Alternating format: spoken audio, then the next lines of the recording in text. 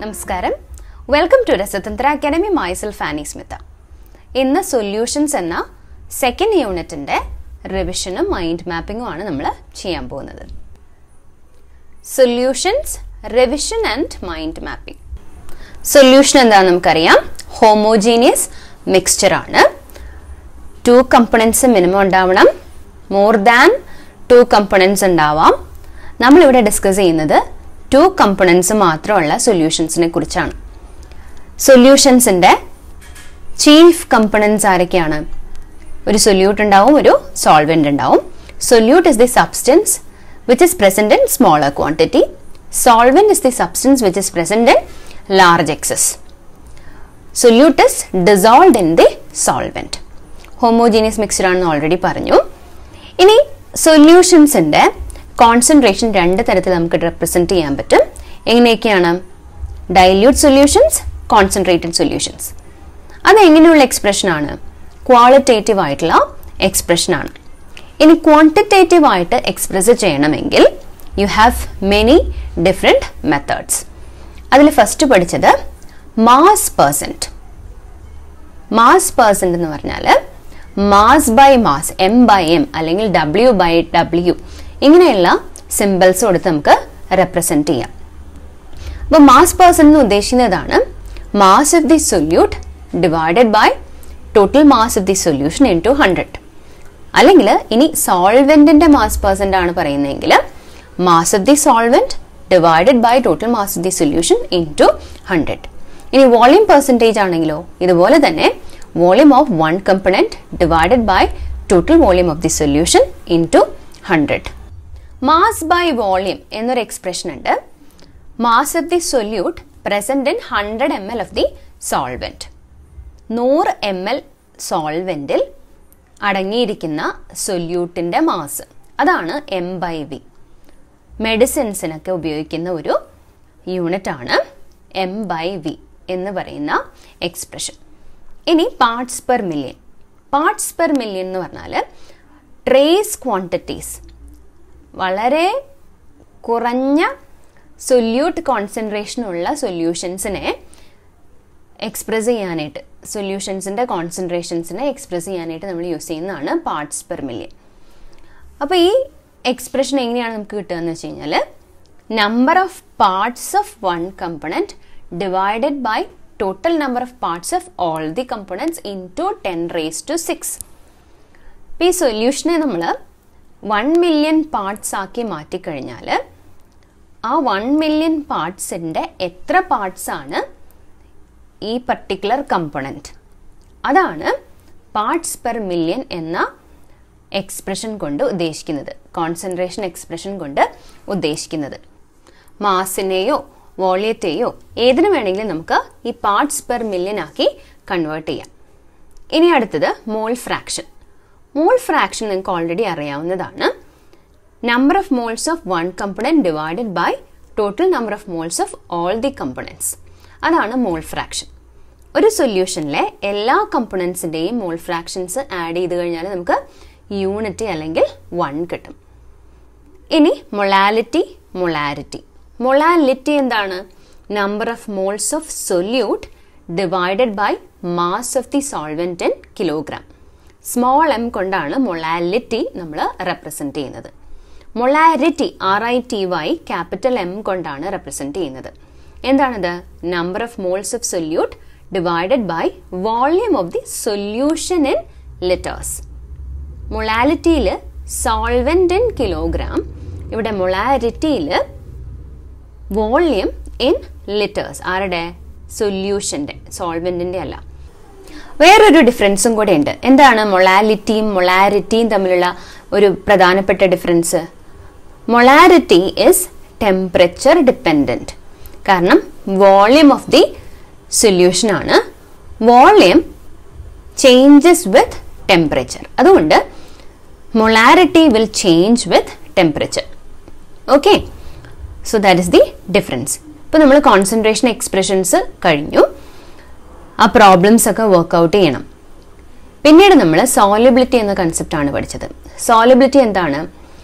It is the maximum amount of solute that can be dissolved in a given amount of solvent. അല്ലേ?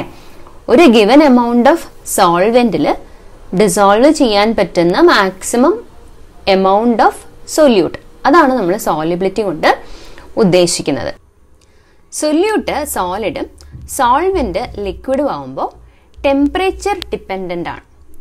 Temperature change ചെയ്യുന്നതനുസരിച്ച് solubility increase ചെയ്യുകയോ decrease ചെയ്യുകയോ ചെയ്യും. ഇനി അതിലും വ്യത്യാസമുണ്ട് dissolution എൻഡോതെർമിക്കും dissolution എക്സോതെർമിക്കും ആകുമ്പോൾ.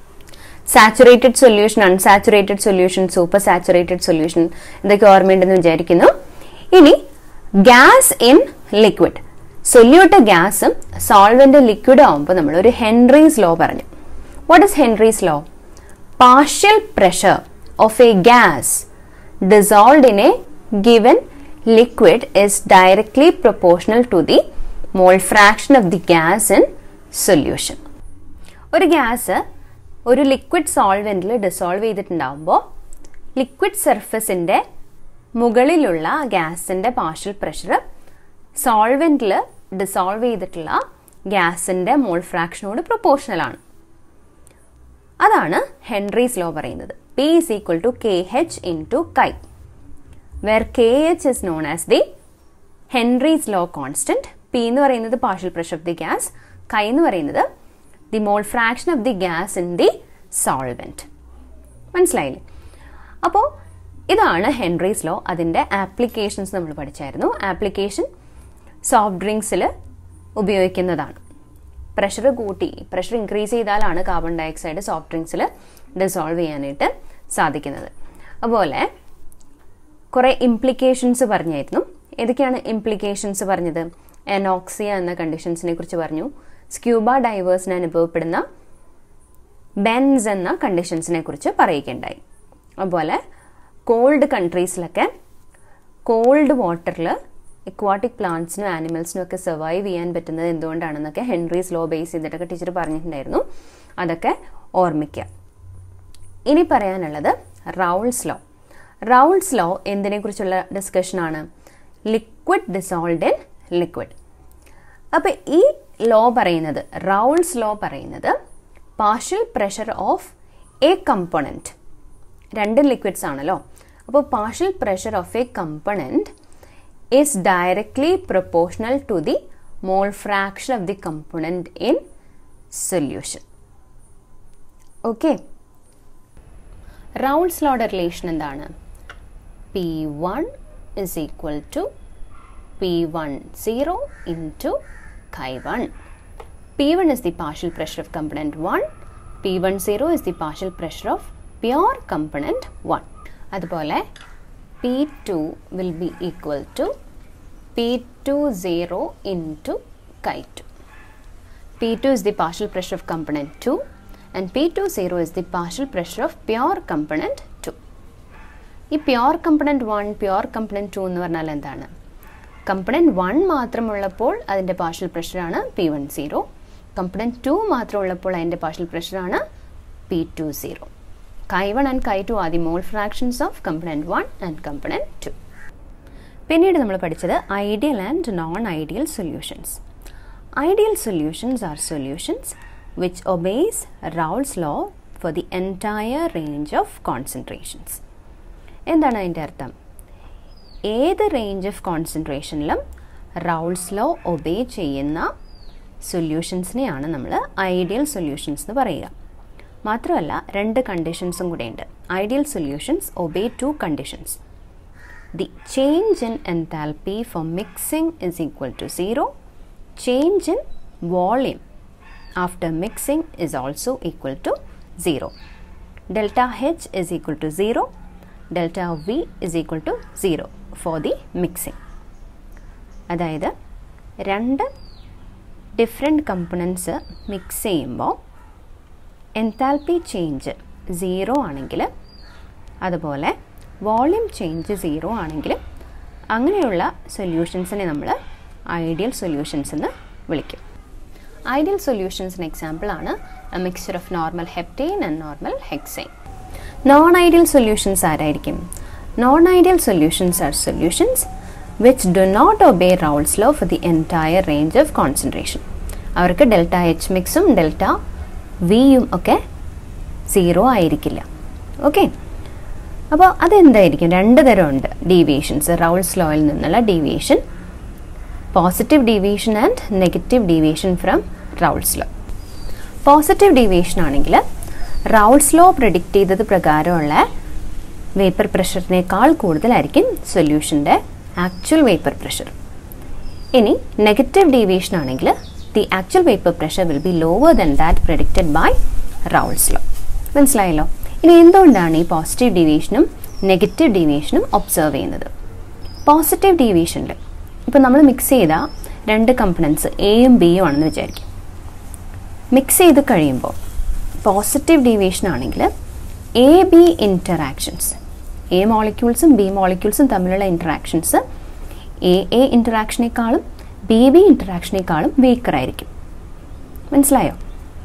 ഇനി നെഗറ്റീവ് ഡീവിയേഷൻ ആണെങ്കിൽ A B interactions will be stronger than A interaction and B B interaction. Examples ഒക്കെ നിങ്ങൾക്ക് ഓർമ്മയുണ്ടാവുമെന്ന് വിചാരിക്കുന്നു. അസിയോട്രോപ്സ് എന്താണ്? Azeotropes R constant boiling mixtures which have the same composition in the vapor phase as well as in the liquid phase. എന്തുകൊണ്ടാണ് constant boiling mixture എന്ന് പറഞ്ഞത്? ദേ boil, both the liquids boil at the same temperature. ഒരു common ടെമ്പറേച്ചറിലായിരിക്കും രണ്ട് ലിക്വിഡ്സും boil ചെയ്യുന്നത്. അതുകൊണ്ട് തന്നെ അവരെ നമുക്ക് ഫ്രാക്ഷണൽ ഡിസ്റ്റിലേഷൻ ഉപയോഗിച്ചിട്ട് സെപ്പറേറ്റ് ചെയ്യാനായിട്ട് സാധിക്കില്ല. രണ്ട് തരം അസിയോട്രോപ്സ് ഉണ്ട്. Minimum boiling azeotropes and maximum boiling azeotropes. Minimum boiling azeotropes form ചെയ്യുന്നത് പോസിറ്റീവ് ഡീവിയേഷൻ കാണിക്കുന്ന സൊല്യൂഷൻസ് ആണ്. മാക്സിമം ബോയിലിംഗ് അസിയോട്രോപ്സ് ഫോം ചെയ്യുന്നത് നെഗറ്റീവ് ഡീവിയേഷൻ കാണിക്കുന്ന സൊല്യൂഷൻസ് ആണ്. അടുത്തത് കോളിഗേറ്റീവ് പ്രോപ്പർട്ടീസ് ആണ്. Properties which depend only on the number of solute particles in the solution. എന്താണത്? ഒരു സൊല്യൂഷനിലെ സൊല്യൂട്ട് പാർട്ടിക്കിൾസിൻ്റെ നമ്പറിനെ മാത്രം ഡിപ്പെൻഡ് ചെയ്യുന്ന പ്രോപ്പർട്ടീസ്, അവരെയാണ് നമ്മൾ കോളിഗേറ്റീവ് പ്രോപ്പർട്ടീസ് എന്ന് വിളിക്കുന്നത്.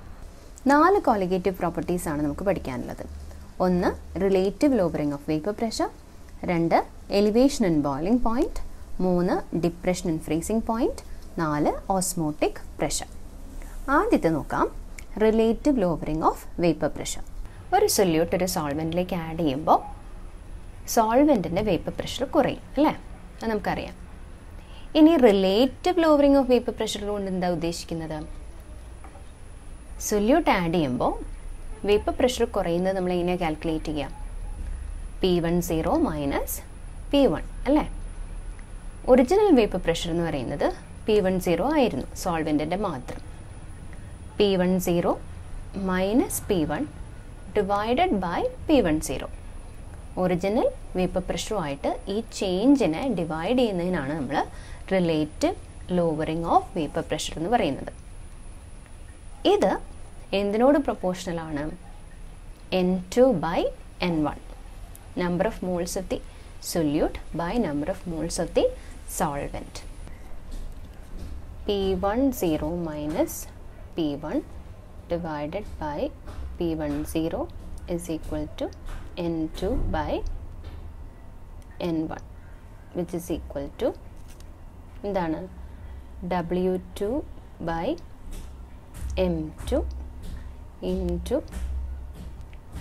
M1 divided by W1. W2 എന്ന് പറയുന്നത് സൊല്യൂട്ടിൻ്റെ മാസും M2 എന്ന് പറയുന്നത് സൊല്യൂട്ടിൻ്റെ മോളാർ മാസുമാണ്.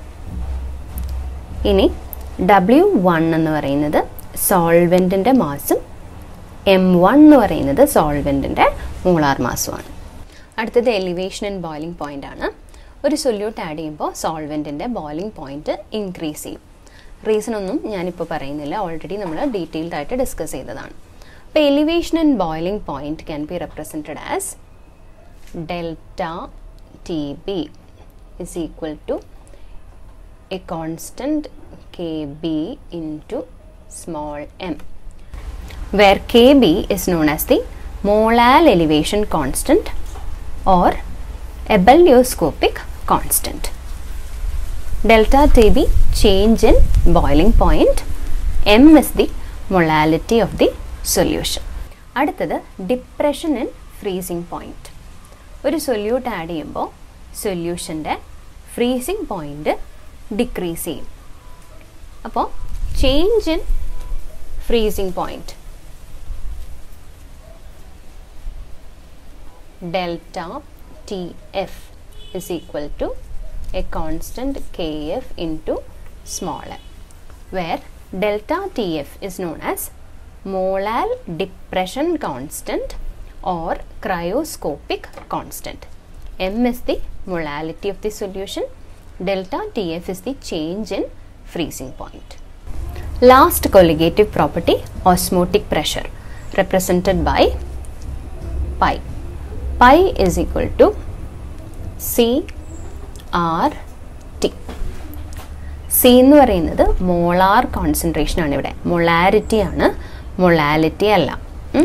അപ്പോൾ നമുക്ക് ഇങ്ങനെ എഴുതാത് molarity is N2 by V into R into T, where N2 is the number of moles of the solute and V is the volume of the solution in liters, R is the gas constant, T is the temperature. ബയോമോളിക്യൂൾസിൻ്റെയും പോളിമേഴ്സിൻ്റെയൊക്കെ molar mass കണ്ടുപിടിക്കാനായിട്ട് osmotic pressure method നമുക്ക് use ചെയ്യാം. മറ്റു മെത്തേഡ്സിനേക്കാളും ഒരുപാട് reliable osmotic പ്രഷറാണ്. അതിൻ്റെ കാരണം ഇതാണ്, ചെറിയൊരു concentration മാത്രം മതി സിഗ്നിഫിക്കൻ്റ് ആയിട്ടുള്ള ഓസ്മോട്ടിക് പ്രഷർ മെഷർമെൻറ്റ്സ് നമുക്ക് കിട്ടും, മെഷറബിൾ ആയിട്ടുള്ള ഓസ്മോട്ടിക് പ്രഷർ വാല്യൂസ് നമുക്ക് കിട്ടും.